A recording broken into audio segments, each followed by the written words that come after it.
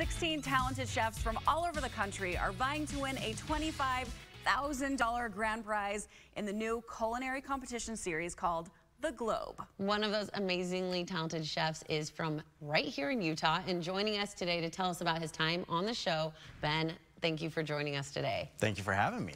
Ben, we're so excited to talk to you. Okay, can you tell us how you got to be part of the show, or is it is that a fine line you can't cross? Sure. No, I think it was a matter of timing. You know, oftentimes chefs are trapped in their kitchens, but it just kind of worked out.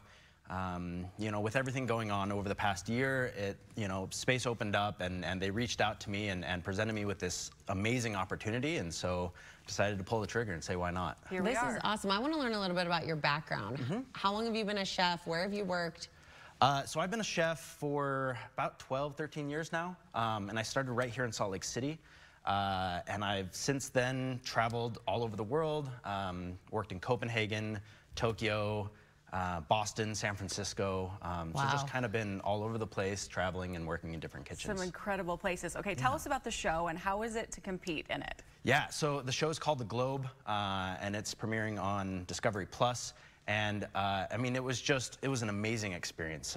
You know, with all my travels all around the world, I've really fallen in love with culture and, you know, using different ingredients that I've never seen before. And that's exactly what this show is about.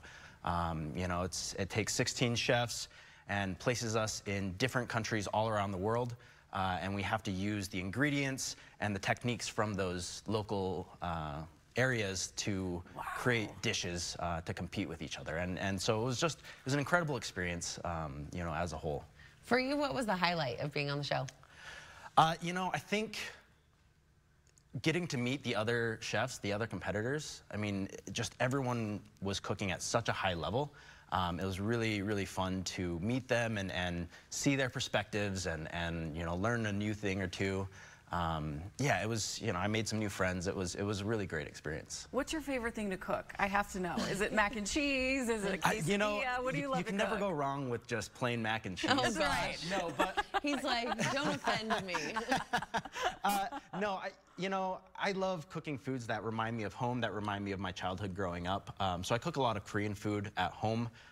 You know, I always have a batch of kimchi, you know, stinking up my fridge, and I always have a pot of kimchi stew on the stove, just like my mom used to make.